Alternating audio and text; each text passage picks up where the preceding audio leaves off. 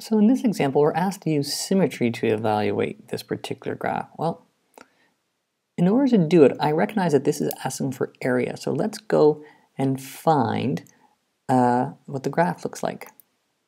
So when I have this scenario here, I'm asked to use symmetry. Well, if I break up this graph, so I'm looking basically for the signed area between -1 and +1. And when I do that, I know that these values are the same, except they're exactly opposite. And so they will cancel each other because this is a positive area, this is a negative area, so this is equal to 0.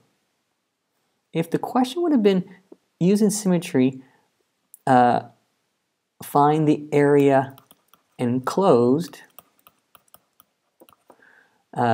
between the x-axis and the graph, between -1 and 1, well, what I could have also done to make life easier, I could have done, if I want to find the area, I could have went 2 times 0 to 1 of x cubed dx.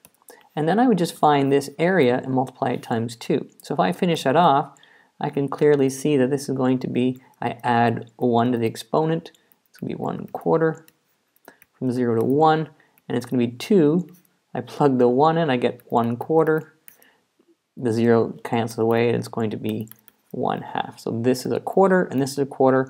Together they add up to 1/2. So recognize the difference between area enclosed and the actual definite integral scenario here. And symmetry helps us simplify the process.